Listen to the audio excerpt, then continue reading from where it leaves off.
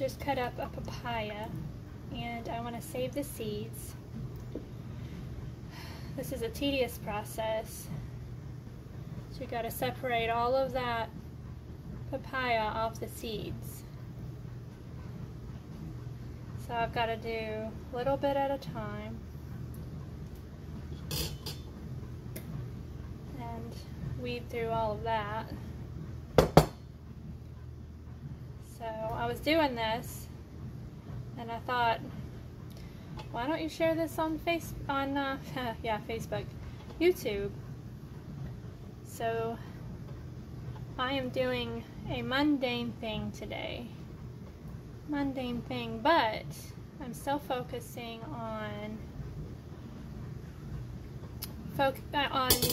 what's in front of me, not what's behind me and not what's to be done, but just what's in front of me, so that my mind does not get overwhelmed with and make me rush through what I'm doing presently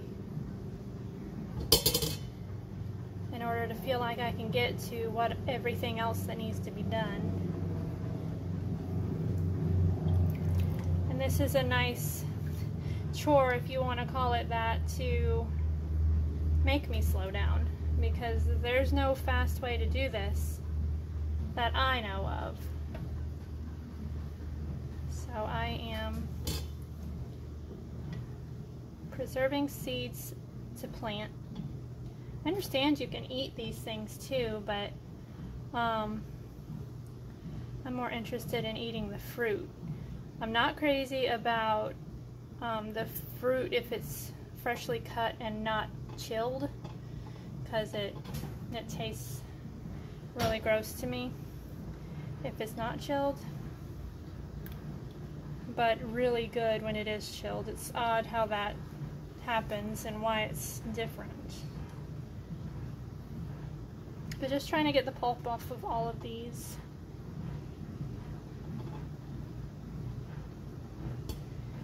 And I don't know if I'm going to worry about all these other ones, because there's quite a bit there. So I don't think I'm going to worry about these. But I will go ahead and rinse these off.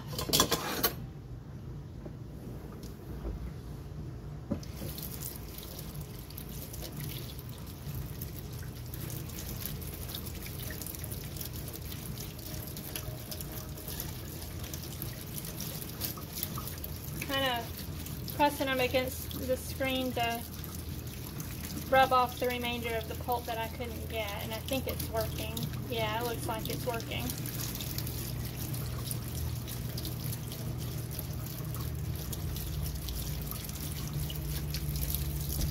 So my next thing is to put these out so that they can dry.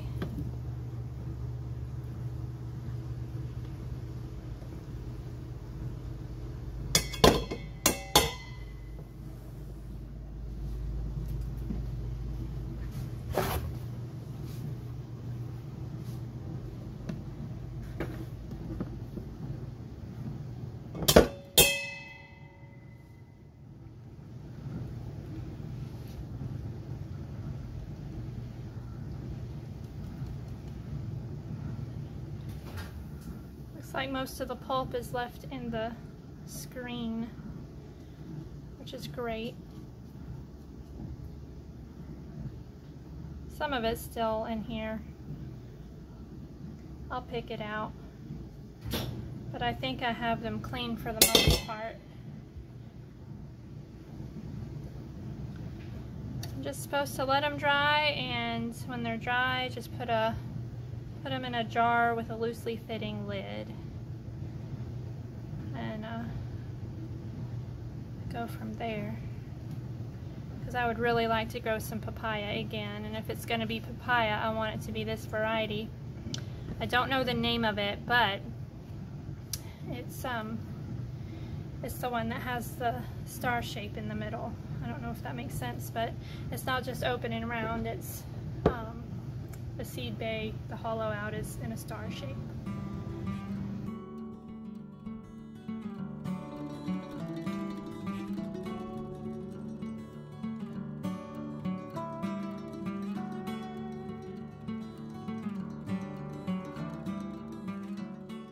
look at this sorrel, or Roselle.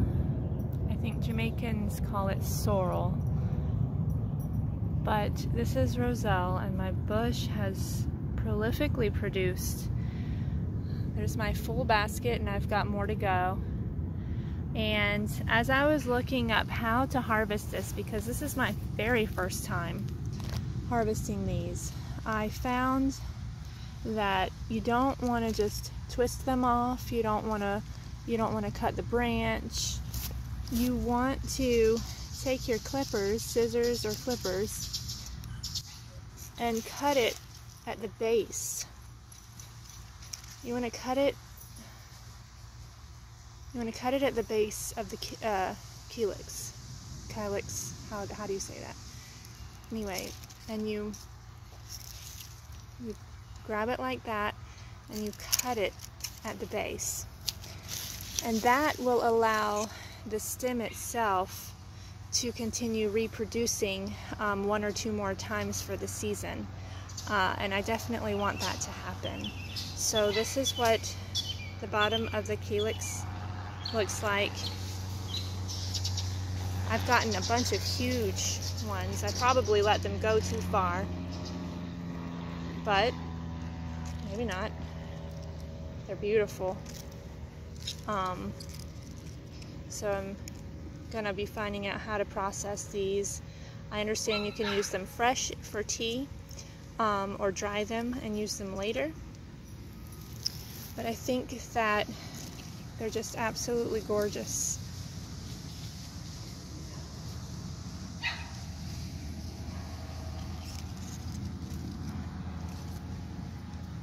I'm not worrying about harvesting the little ones. I'm going to let them get bigger. What I'm interested in are the larger ones.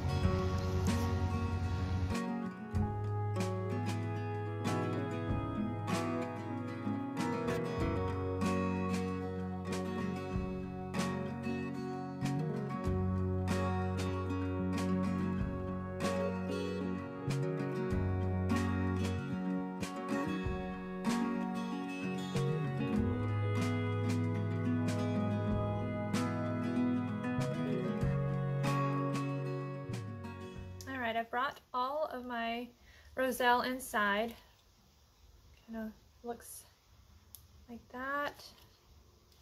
And what I found online is that people usually take something hollow like this and twist it on, and that pushes the seed out, which is really interesting. So then it leaves the calyx basically intact. My core tool is not an actual core tool for these.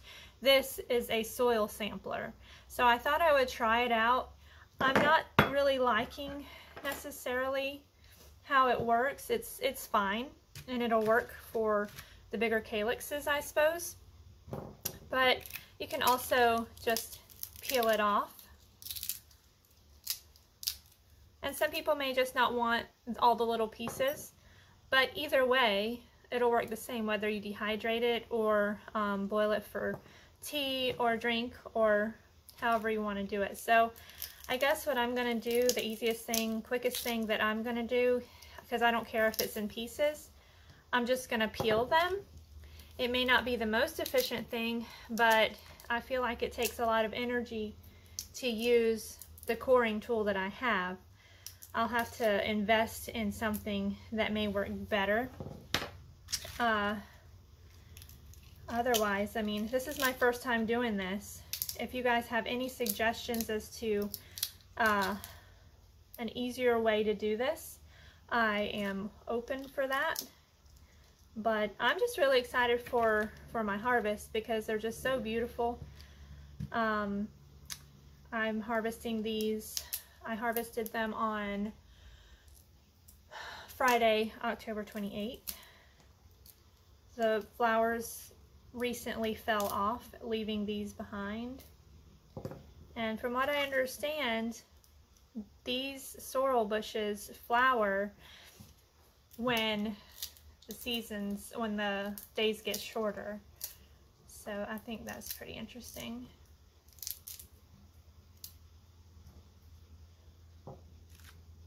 And I understand that if you leave the Roselle on for longer, these will actually mature and I think pop open, and you can harvest the seeds for the following planting. I've left some out there that didn't look so great. I just left them on the ground, so hopefully it'll reseed itself.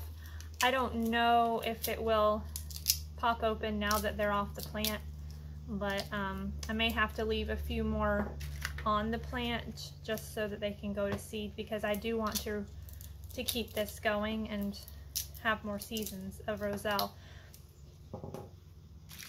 As far as I know, they will produce 2 or 3 times in a season, provided you don't harvest them by cutting the branches, or if you harvest them by not cutting them here at the base, it affects the plant in a negative way so that it won't produce again. If you want to look at, so one of the resources that I used to understand how to harvest these is I watched Dan Permaculture Food Forest YouTube channel, and I'll link his site below to the video that I watched, and so you can kind of get more of an idea from more of an expert than I am on how to do this.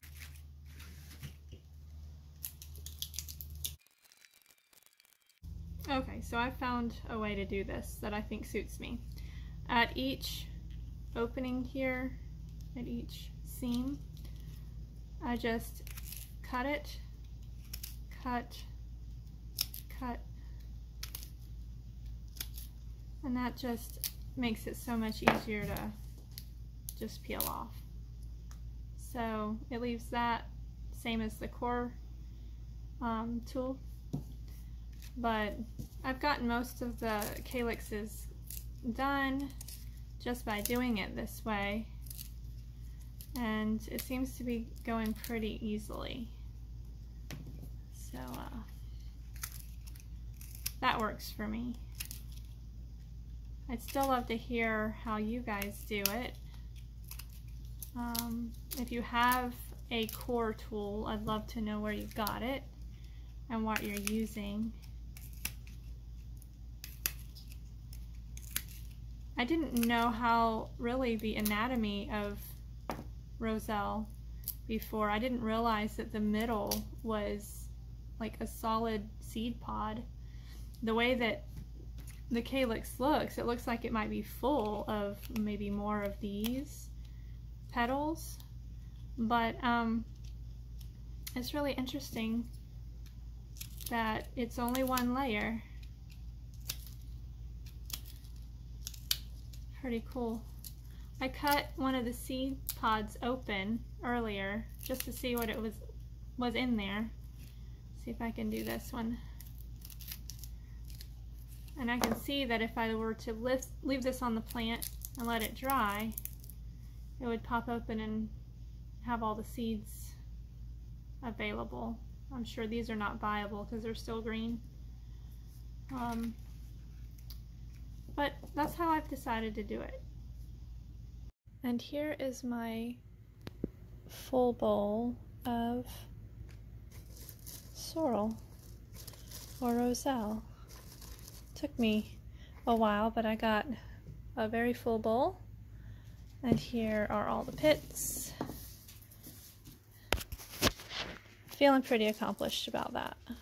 Now I am going to look up and see if I can, I'll probably refrigerate them first, wash them and refrigerate them, but then I'll look at dehydrating them and possibly freezing them, all the different ways to preserve, but probably the best way is to dehydrate, I'm thinking. I like the color of my fingers. Also, here are those papaya seeds that I washed off. They've been drying out since Tuesday. Today's Friday. they've gotten pretty dry and shriveled up. So I think we're going to plant a few of them Sunday, and then I will put the rest of them away. I may let them dry a little bit more, but I'll put the rest of them away. That's it for this short video. I hope you guys have a lovely weekend. Take care. God bless. Until next time. Bye.